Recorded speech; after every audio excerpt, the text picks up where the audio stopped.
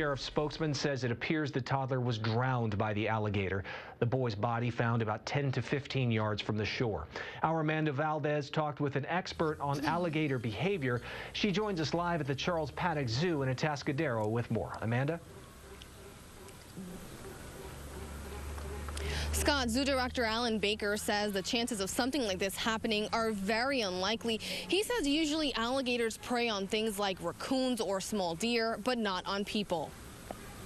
How often do you hear about an attack like this? It's really, really extremely rare. Director Alan Baker at the Charles Paddock Zoo in Atascadero says what happened in Orlando is rare. They're not really interested in people. People aren't part of their diet. Alligators don't prey on people for the most part. Baker says alligators usually prey on small items like raccoons or small deer. They don't bother bigger things because they're just too much trouble.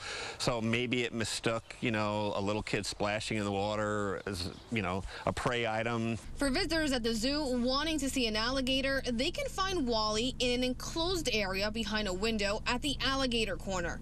Baker says alligators can move fast, but for the most part, they sit back and observe their prey until they're ready to attack. Alligators that are problematic are taken out of an area, but the problem is if that's a good area where there's a lot of food and there's a lot of things for alligators to eat, sooner or later another alligator is going to move back in. Florida officials say while alligators are common in the state, a fatal attack by one rarely happens. Just think of how many people go to Disney World like every day.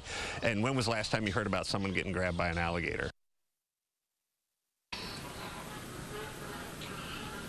And there are signs reading no swimming at the lagoon where the attack happened.